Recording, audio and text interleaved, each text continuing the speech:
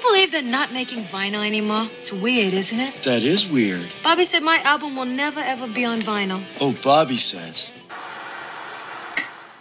Hey, welcome to Shaun Spins. This is episode 31, and I'm your host, Shaun.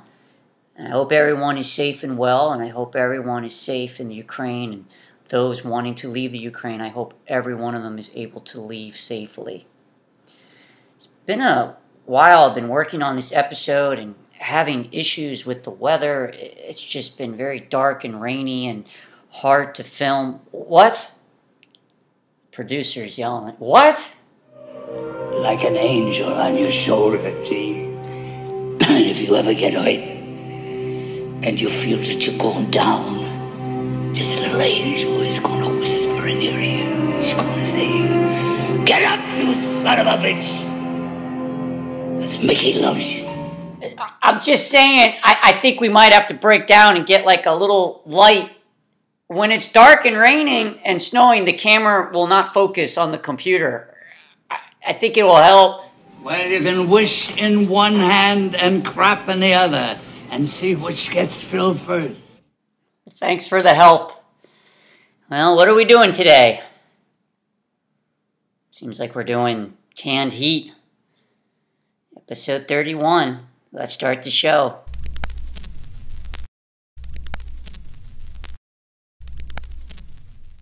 Episode 31 of Shaun Spins is Canned Heat's second album, Boogie with Canned Heat, January of 1968. I'm going to talk a little bit about the band, breakdown of the album, and go a little bit into the performance at Woodstock, and particularly one song from the performance from the second album.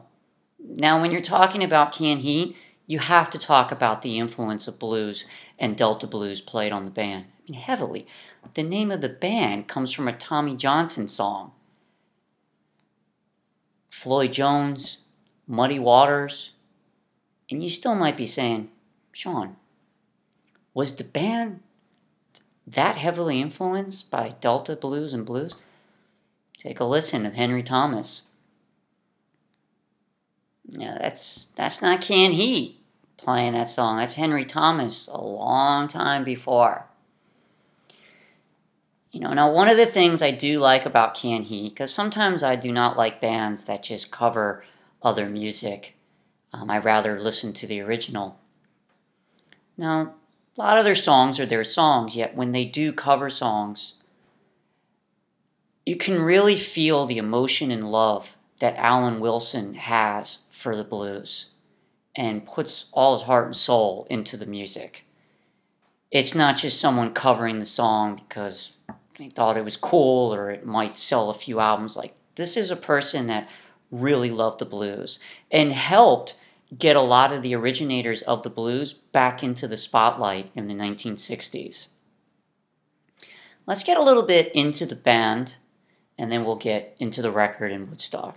Let's start it. Now, Canned Heat was, during the second album, going into Woodstock. The members consisted of Henry on guitar from Mothers of Invention, eventually leaving, being replaced by Harvey a week before Woodstock. Can you imagine that, a week before Woodstock? Alan, Blind Al Wilson, on guitar, vocals, and other instruments. Bob the Bear, vocals. Larry on bass. Adolfo on drums. Now, on the second album, you also have Dr. John and Sunnyland Slim. Let's break down the album. Take out my copy here. I absolutely love the cover. The cover reminds me of Neil Adams' art and also older science fiction covers. For the life of me, I apologize. I cannot read the artist that did the work. As much as I try my eyesight, I cannot see it. Just amazing portraits of the band that have this kind of futuristic feel to it. Came out January 1968, as I said earlier. Love the back cover too. The collage is wonderful with the band members and the products and the titles of the song. It's great. It is on Liberty and stereo. It's a good album. Let's talk about some of the songs, some of my favorites. And I will say I have one complaint about this album. One complaint, which is the second track, My Crime. Now, the first album had a lot of covers on it. This album doesn't have as many, yet My Crime really upsets me. It is clearly a Willie Dixon musical track, Muddy Waters, yet it is listed as Canned Heat. Now, I know the vocals and the lyrics and the story is different. It's a story about what happened to the band when they were on tour, yet musically, that is a Willie Dixon song. Like, I do not know why it's not credited as a Willie Dixon musically originated song. Like, the riff, the music is exactly from Willie Dixon, and then Muddy Waters used it, and that always gets me. Turpentine Moan is a beautiful song. Love that song. Whiskey Headed Woman, beautiful song. Now, that song has the bear talking in the beginning, and I always crack up about that because it reminds me of like an old Beach Boys song when the band's talking to the listeners like, hey, everybody out there. And I always crack up. When you go to side 2, it's got Amphetamine Annie. And it tells a cautionary story of what can happen with substances and, to stay away from them. And sadly, some of the band members didn't listen to their own advice, which is sad to me. An Owl song, which is an Alan Wilson song, which is great. The harmonica is great. One of my favorite songs comes next, Marie Laval. That's a song from Henry. Wonderful song. There's no lyrics in it, yet it's great. The lead guitar is great. The lead guitar at the end of side A, too, is also just great. Well, actually, they call side A front, and the other side B, they call it back.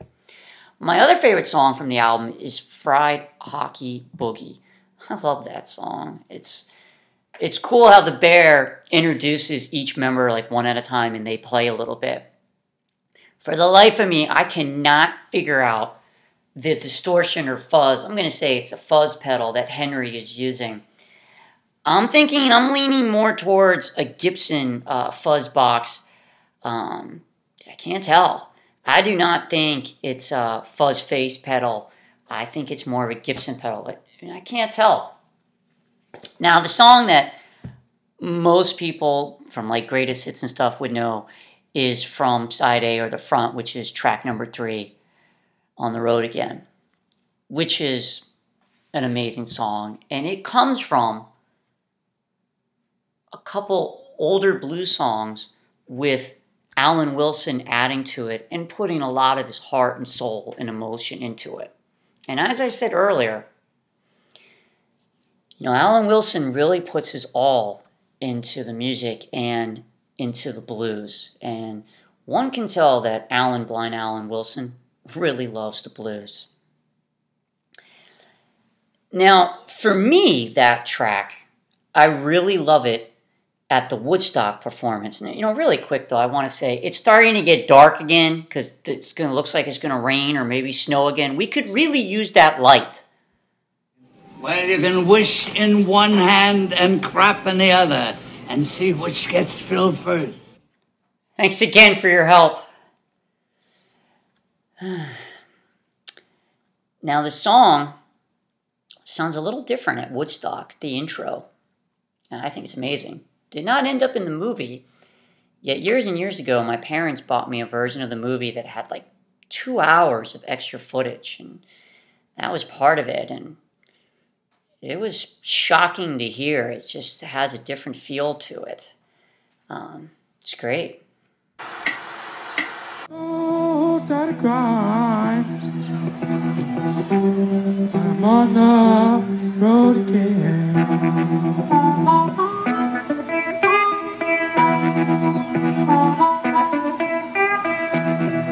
Well, I'm so tired of crying, but I'm out on the road again.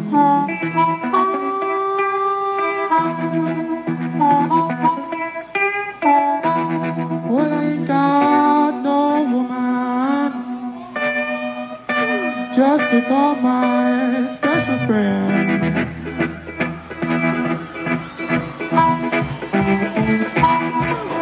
Oh, the first time I found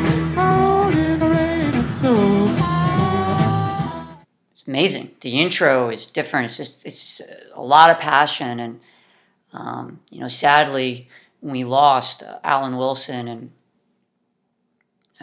I can't imagine what the future had in store for him. Such a caring, beautiful soul, and beautiful music. Now, one of the things that gets me about his performance is, first of all, that guitar is so iconic.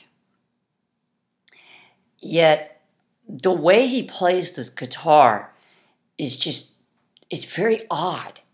And I've been playing guitar for most of my life, yet I've never seen or heard anyone play guitar like Alan Blind Owl Wilson. And let's break it down a little more. Now, here are some of the guitar players from Woodstock, some of the big inspirations for me. We have Leslie West from Mountain, playing a very similar guitar to Alan Wilson. And I know some individuals might go, well, maybe it's the guitar he's playing. Very similar guitar that Leslie West is playing in Mountain.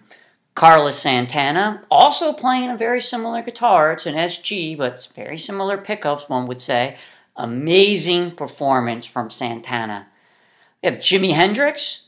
Jimi Hendrix, amazing. Growing up, my teacher in college was at Woodstock and did not get to see or hear Hendrix. Went home early, did not stay for that last morning that Hendrix ended up playing. Johnny Winter, amazing. Richie Havens, amazing. Got 10 Years After with Alvin Lee, amazing. Another 10 Years After, Leo playing bass in 10 Years After, spectacular. Yet, most of these guitar players, I can relate to how they're playing guitar, how they're using a guitar pick, how their hands are playing the frets, the strings, how they're holding down chords and notes and things like that. Now, Jimi Hendrix and Richie Havens is a little bit more complicated.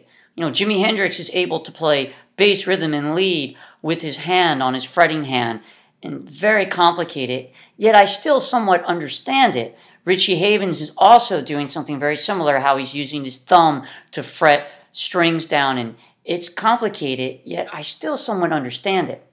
However, Alan Wilson, the way he's playing the strings, not using a pick, using his fingers. Now, I played with my fingers before, and there's other people that use picks on their fingers to pick out the notes, yet he's doing something completely different. It's almost like it's coming from another planet, yet the sound is amazing, and he's putting all his emotion, soul, and love into it. I'm telling you, it's amazing.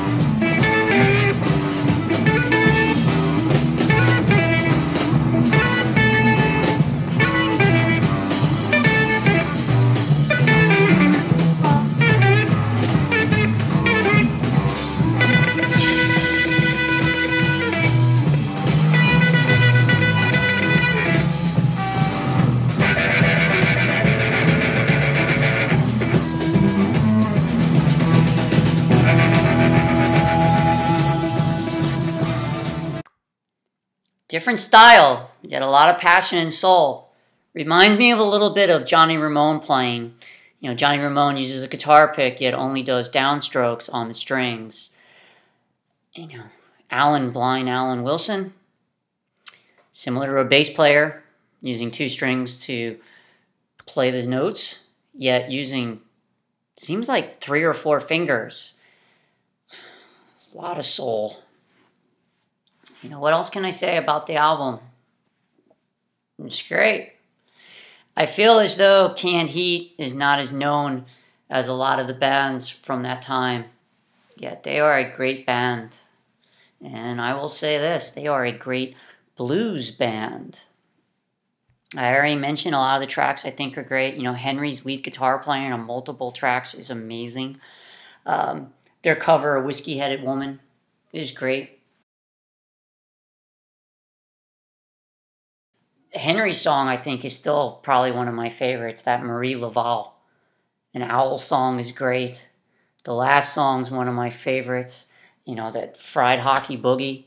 And basically that's taking On the Road Again and extending the musical track from their version of On the Road Again and just playing that for like 10 minutes and each person soloing, and it's wonderful.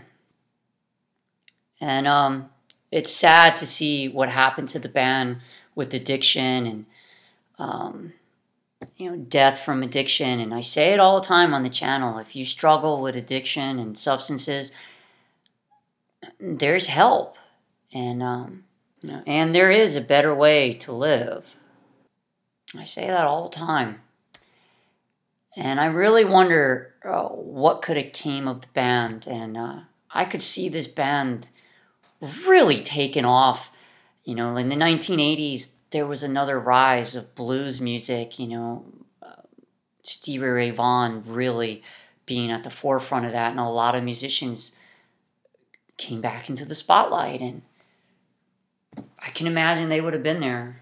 And I could see and hear, I can imagine Blind Owl, excuse me. I can imagine a performance. Him, Albert King, and Stevie Ray Vaughan. That would have been amazing. Well, until next time, I hope everybody's safe and well. And take care and be nice to each other.